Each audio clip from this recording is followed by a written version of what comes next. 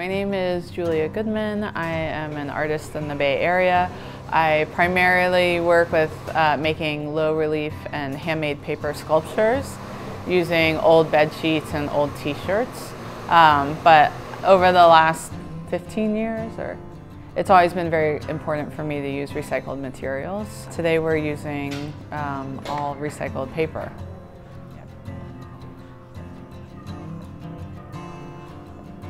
It was really important for me to use recycled materials, like I said, and I started making collages out of thrown away paper, and the pieces started getting smaller and smaller.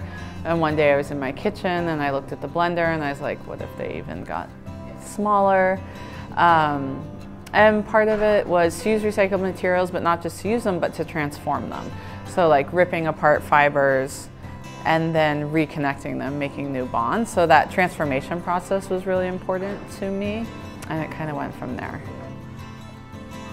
So we have a two-layer intention. One is to be an introduction to paper making, using do-it-yourself materials that can be replicated at home.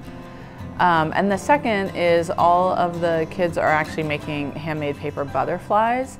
And so in moving through the room, the different steps, there is a space where kids have a chance to talk about stories of migration as they relate to the butterflies, but how they relate to their families.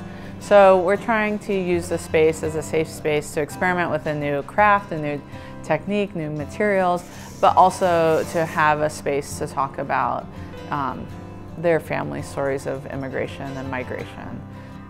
I think it's very important to have spaces where we can make a mess.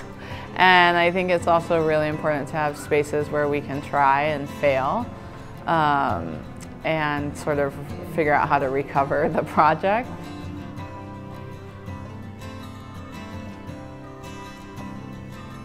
Art has played many roles in my life, depending on where I'm at.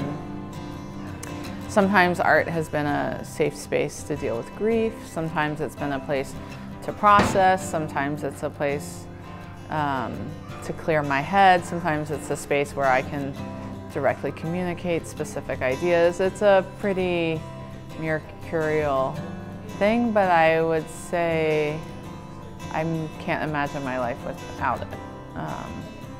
And I'm excited to give that to kids, to have this as a tool to like move through the world with. So.